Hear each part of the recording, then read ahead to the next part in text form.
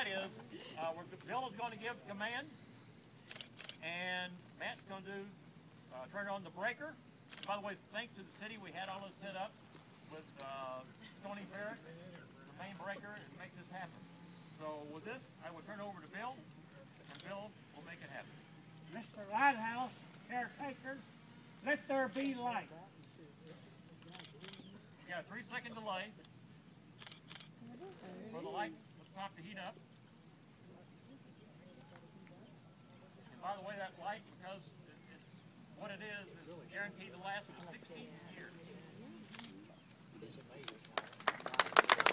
There it is.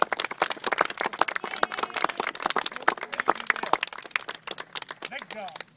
And I want one more announcement that we got a guy inside that's kind of captivated right now. Matt, can you unlock it and stick your head out the door? No. No. Oh, okay, can. Well, you know, if you want something to happen, here's the guy to make it happen, and that's Steve. Oh, okay.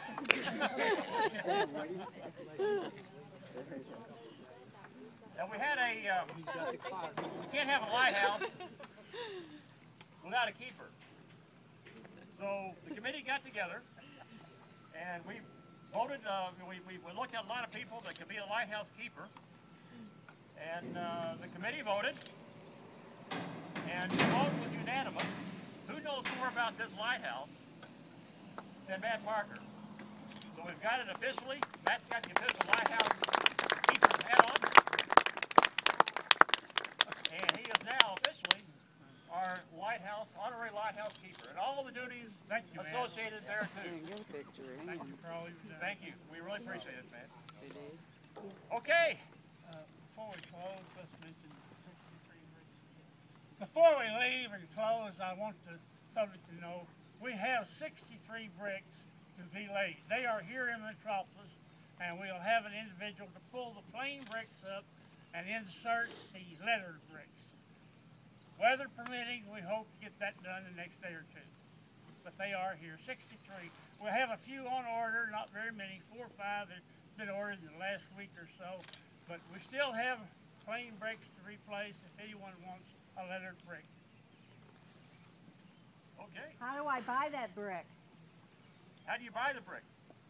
That's a good question. Yeah. But I don't live here. You can go online to the Hope Light Project and get an application, or I'll give you one.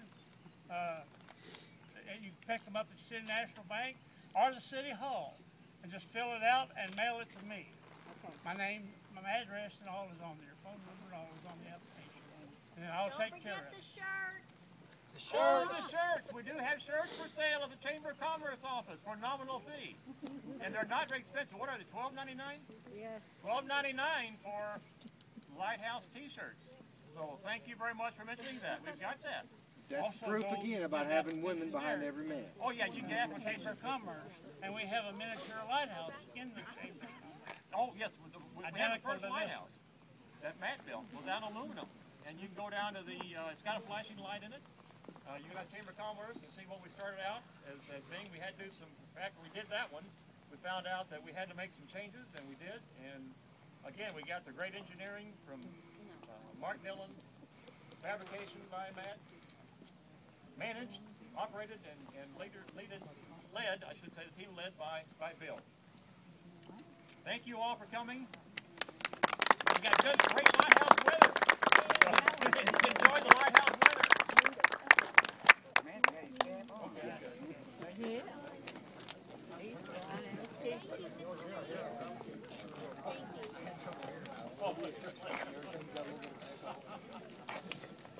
Great.